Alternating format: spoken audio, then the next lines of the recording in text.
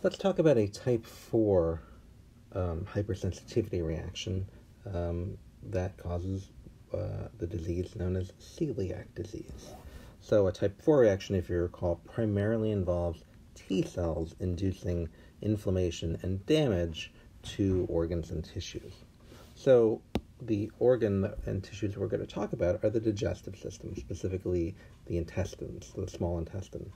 And so here I've drawn an intestine, and I've got some food in the intestine. And what is that? It's gluten, right? Gluten is a protein. It's a series of proteins actually found in bread dough.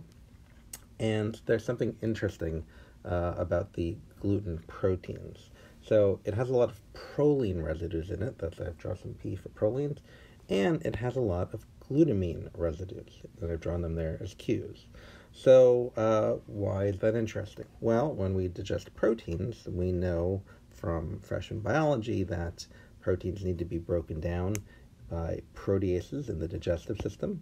And those proteases could come from the gastric glands, they can come from the pancreas, they can come from the lining of the small intestine.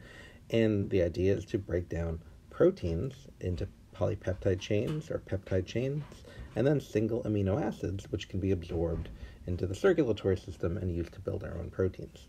The thing about the gluten protein is that it's somewhat difficult to break down, in part due to all the proline residues. The secondary structure that proline residues put into a peptide chain make it difficult for proteolytic enzymes to process them.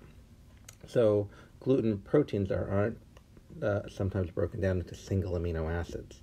So we have these little polypeptide chains, or these peptide chains. So we know we have lymphatic tissue in our digestive system. So we've got things like called Peyer's patches, or the GALT, gastrointestinal associated lymphoid tissues. And we've got cells there looking for pathogens. So here comes this peptide, and it can be taken into the lymphatic tissue underlying the lymph node, underlying the GI tract. Now, something happens to it here in individuals who suffer from celiac disease, and it involves an enzyme called tissue transglutaminase.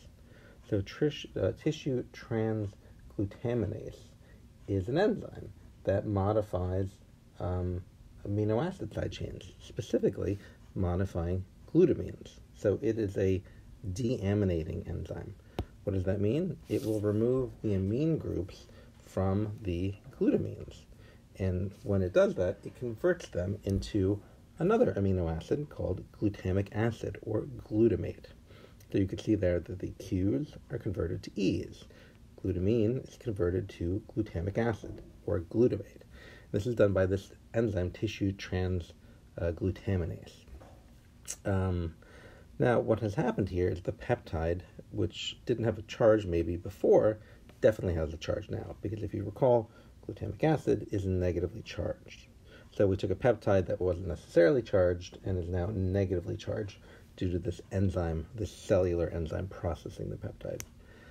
Well, let's say a phagocyte, such as a dendritic cell, phagocytoses this protein or peptide and presents it on MHC class II molecules to T cells. Now, what's the likelihood that we're going to present this peptide, right? We need a peptide binding motif. Individuals who suffer from celiac disease seem to inherit a set of HLAs that preferentially present these peptides. So there are HLA alleles that increase the risk of an individual to suffer from celiac disease. And I've shown here the HLA-DQ gene. So there's DQA, which makes the alpha chain, DQB, which makes the beta chain, and there are different alleles of these genes, right? So I've got DQA05 or 03, DQB02 or 03, and when you put them together, the A alpha and the beta chain, they make these allotypes called HLA-DQ2 or HLA-DQ8. So individuals who inherit these allotypes have a higher risk of celiac disease. Why is that? Well, these proteins, the alpha and the beta chain of MHC class II that arise from these alleles have positively charged amino acids in their region that holds the anchor residues. And we know that this peptide now is negatively charged on its glutamic acids. So these peptides load really well into these HLAs, this HLA2 or MHC class 2 molecule encoded by the genes for DQ2 or DQ8. So individuals who suffer from celiac disease are much more likely to present these peptides to T cells. And if a T cell has a T cell receptor that binds strongly to this peptide, this T cell is going to activate.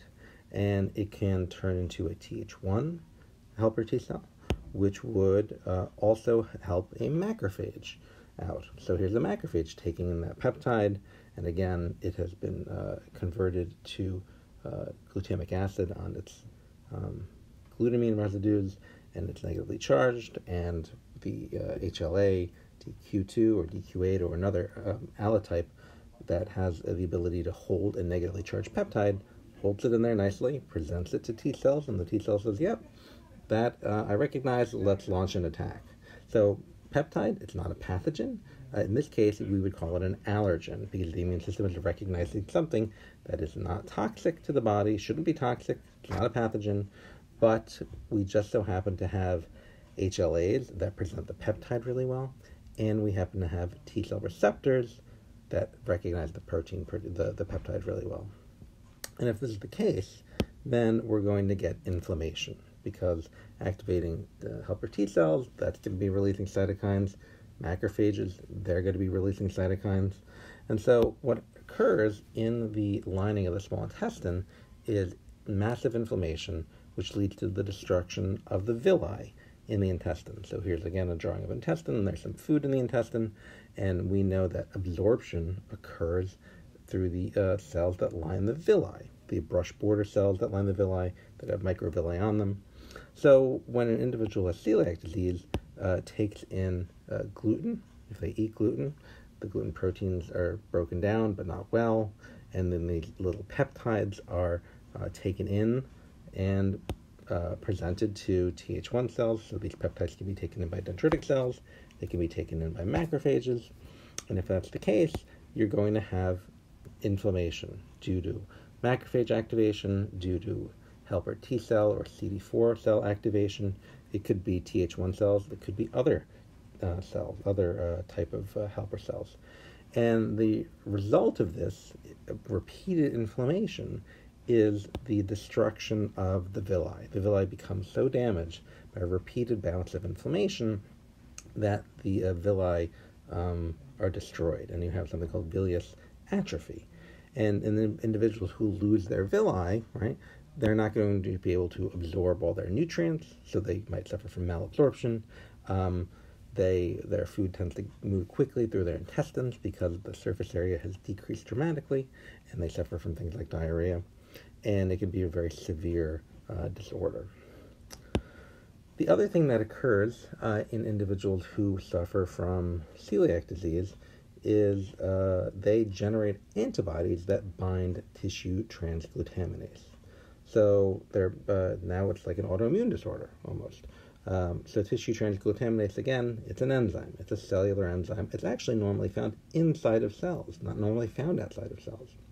But it is released from when cells die in the intestines. So it where there's intestinal damage, this enzyme comes out. And the enzyme can interact with the gluten peptides, right, because it fits in their substrate binding pocket, and it's going to convert the Q's to E's.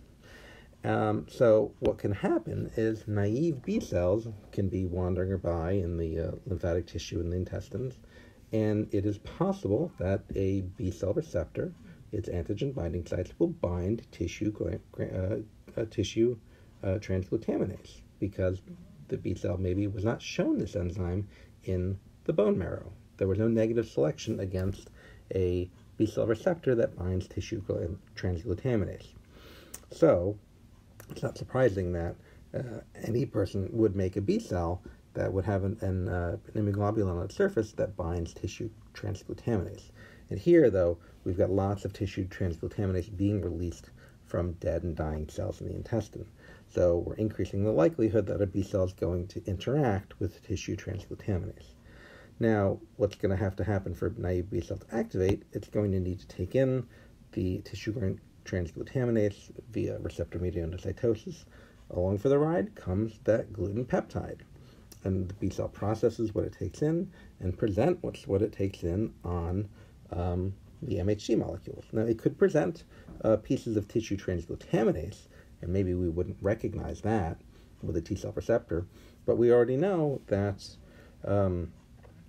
the gluten peptide presents really nicely in this individual who suffers from celiac disease. So there's that MHC2 again that has positively charged amino acids in its peptide binding domain, so it's presenting this negatively charged peptide really well to T cells.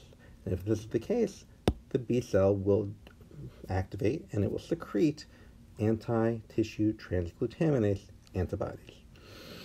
This is actually used as a diagnostic tool when clinicians want to diagnose celiac disease, because there are many different types of intestinal disorders that may or may not be celiac disease.